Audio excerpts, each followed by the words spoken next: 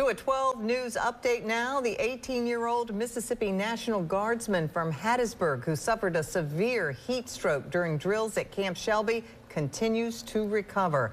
Colby Maury Rice's father, Eddie Dockery, says Rice began taking his first steps on his own Christmas Day. He's also slowly learning to speak again, as well as regaining some memory.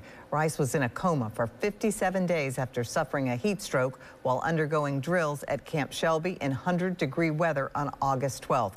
His father says doctors didn't think he would survive, much less be able to walk.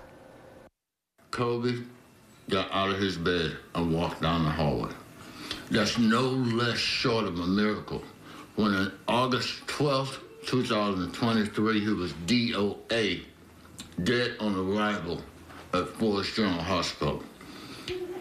It emphasizes to me the power of prayer, the power of God's love, and the power of faith. Colby's got a long way to go.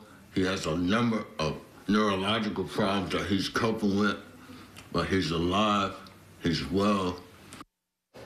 Rice is currently in the Touro Infirmary in New Orleans. His family says they hope to bring him home in the coming weeks to continue his rehabilitation. A GoFundMe has been set up to help pay for Rice's medical expenses, and you can find a link at WJTV.com.